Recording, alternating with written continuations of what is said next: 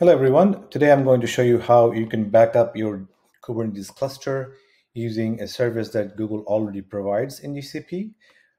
This really should not be your primary backup process. Ideally, what you want to do is you want to have your pipeline deploy everything to production so that if there's ever need to restore, you can just deploy the last release that you had so you have the exact same content of the release that you had last time. But for in case of emergencies or some kind of disaster recovery or any of those crazy situations, it is good to have a backup that is outside the CI/CD pipeline. That is something you can go to as your last resort.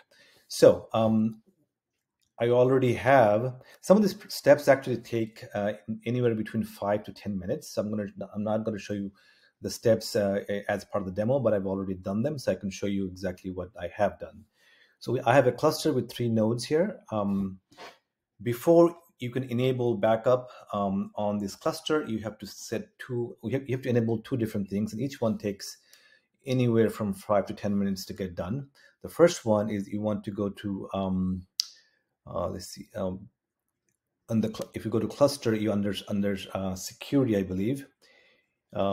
Your workload identity. You can see this is enabled. It wasn't earlier. You have to enable that as step number 1 before you can start playing with backups. The next thing you want to do is you want to go to the nodes, and there's a default node pool that has to enable metadata. For example, so if you go down here under metadata, there's GCE instance metadata. You have right now is enabled, so you have the option to disable right now. That's because I already have enabled that. And again, that itself took anywhere between 5 to 10 minutes to get done.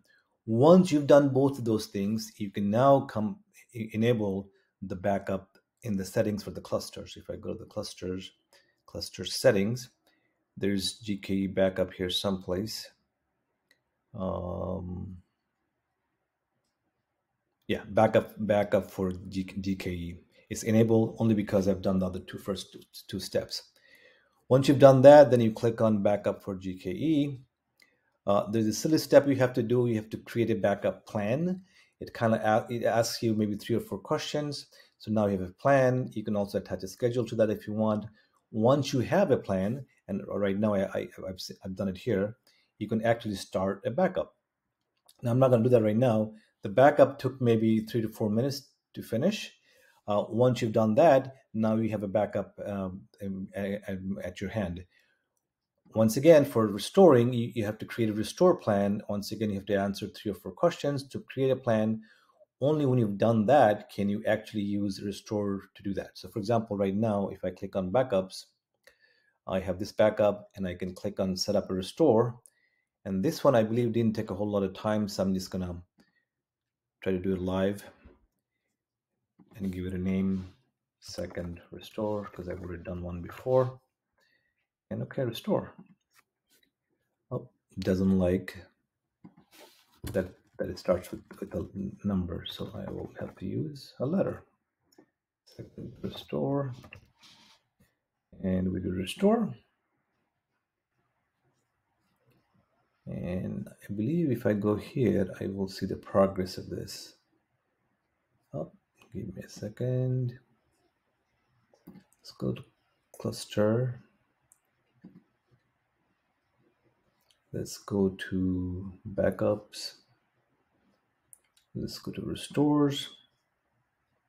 And as you can see, both my restores succeeded, the one that I created before the video and the one that I did live. It took 3 to 4 seconds and the cluster is restored. You have the choice of, when you do restore, you do have the choice of restoring to a new volumes for all your data, or you can also override the active data. It gives you a warning saying, hey, you could potentially corrupt the data if the cluster is actively being used. So you can choose whichever works for you. I hope this was useful for you. If it was, please like and subscribe. That really helps me out. And we will see you next time.